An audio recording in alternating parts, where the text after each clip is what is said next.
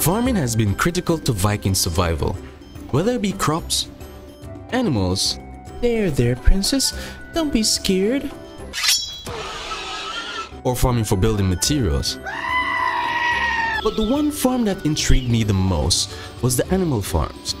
I wondered if I could fit this system into a build with my flavor added to it and make it fully automatic, even the slaughtering part. And maybe build a functioning butcher shop. But before I started building, I needed to understand how to set up each animal farm, except for Lox's. 1, they're too destructive. And 2, this item, the beautiful gut scent of a fish that is vital to the culling process, takes too long to kill them. 1 hour later. Yeah, definitely not worth my time. First, let's start with the boars and wolves. The reason why I'm starting with the boars and wolves at the same time is because their unalive process is the same. Let me break it down for you. Their system comes with a 2-stage process. The first is the breeders. Placing 2 of the same animals, boars or wolves, in a 2 by 4 meter box to stand on a 1 by 2 meter floor on each side seems to be the standard so far based on what other Vikings have taught me. I used a 10 meter distance for the babies to be away from the breeders so they can keep on pumping out. Stage 2. The unalive chamber. This stage is a 2-in-1 process. It acts as an incubator and an unaliving chamber at the same time. Though, to make sure that the babies stay safe until grown, I needed to understand their hitbox and the pufferfish hitbox.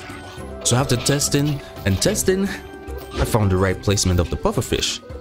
To place the pufferfish at the right height, start on a wooden floor, then snap a wooden wall down. Place a wooden beam on top, then place the item stand in line with the top edge of the beam. At that height, the babies don't die prematurely, but once they are grown... Moving on to the chickens. This is a chicken breeder. Easy to make, using 45-degree roof for the chickens to stand on, 2 upside down 45-degree walls on the left and right, 1 meter wall snapped to the top, and leave the bottom open for the eggs to fall when the chickens start laying. To get the chickens in the breeder, first place a floor cover in the breeder and place 3 wooden walls to the left, right, and back. Place a beam on the 45-degree roof at the front and a 1 meter wall at the top, and add a roof. Toss 2 eggs in and make a fire nearby so that they can start hatching. Once they have matured to hens, break the floor underneath them first so they fall into the breeder, then break the walls down around them. Do not break the 2 meter beam that is attached to the 45-degree roof because you don't want them to crawl out before sealing them in. Once you have sealed them in using like a 2 meter floor, then you are all set. Thanks to some of the guys from my community server for sharing their chicken farm design that have inspired me to make this video. To make an efficient unaliving system that is going to be inside the butcher shop for the chickens, first you need to understand their hitbox. Baby chicks have a larger hitbox compared to when they mature into hens. Baby chicks can fall through a 1.5 meter wood beam gap, while a hen can fall through a 1.25 meter wood beam gap. How to make the 1.25 meter spacing? You're going to use doors and beams. The door has 3 snapping points we can make use of to help us build this. Starting from the left side of the beam, set the manual snapping point to any bottom corners. Make sure that the edge of the door is in line with the edge of the wood beam.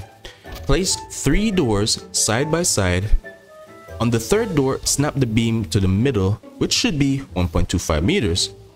Start on the new beam you added and repeat the steps. Note, the door will not be in line with the new beams that you've added. This made it easy to separate the baby chicks from the adults. Here I was able to make my first working fully automatic chicken farm. Please forgive me for the eyesore of a bill. Here is how it works. The breeders that are 10 meters away lay their eggs that falls through a 1 by 2 meter chute. It is best to have the chute this size. Any bigger and you will have baby chicks stacking inside of it, creating a problem for the breeder stage of the system. Once the eggs are in the incubator chamber near a fire source for warmth, we wait for them to hatch and progress to adulthood. Here you can see Mr. Cluck Cluck is being lured by the sweet aroma of the beet seeds like a zombie. only to go.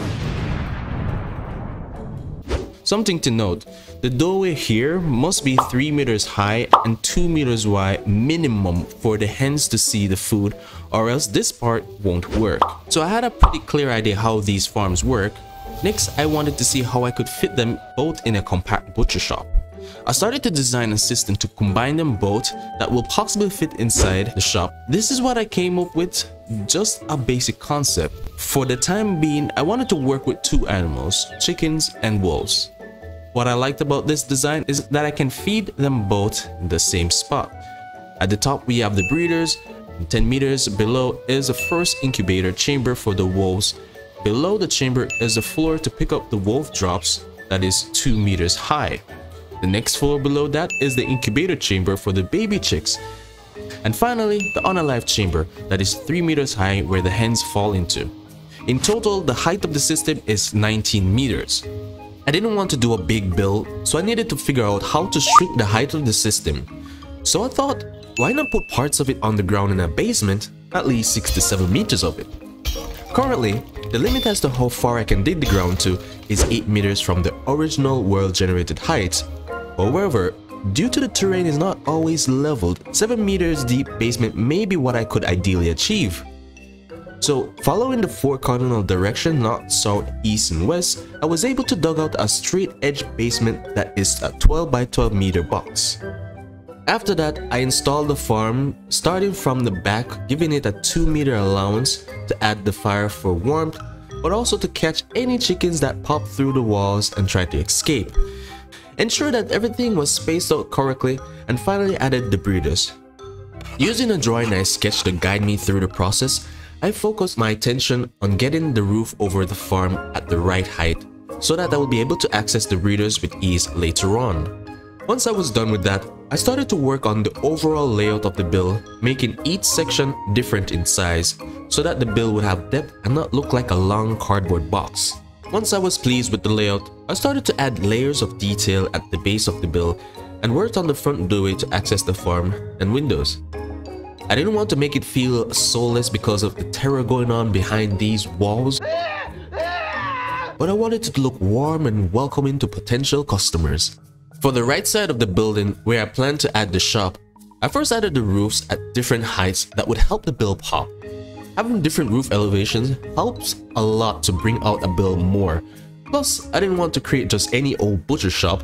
I wanted it to look fancy. I wanted it to look like the business has been excellent. After seeing how the build was progressing, I needed someone with an artistic eye for decorating the interior. You summoned me, V? This is Sarah. Sarah did some decor work for me in the past and she's super good at it. Do me a favor guys and help Sarah hit 1000 subs, I would appreciate it a lot.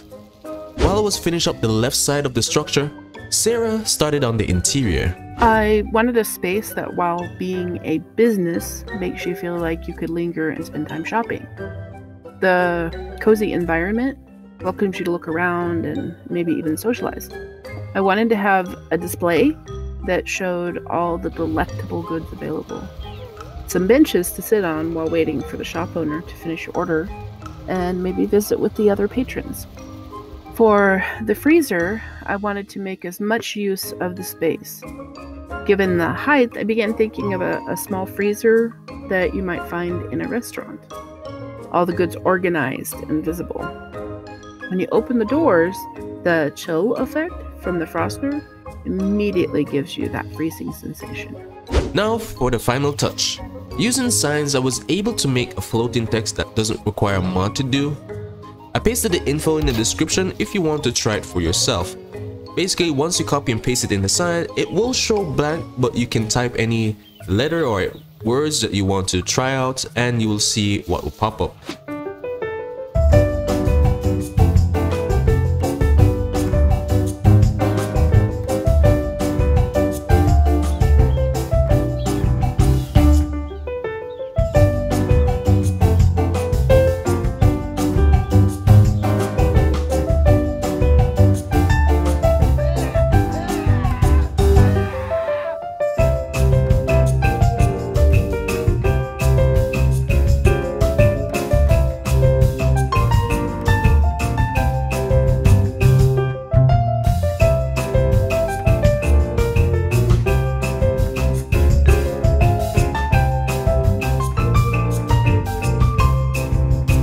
No animals were harmed in the making of this video.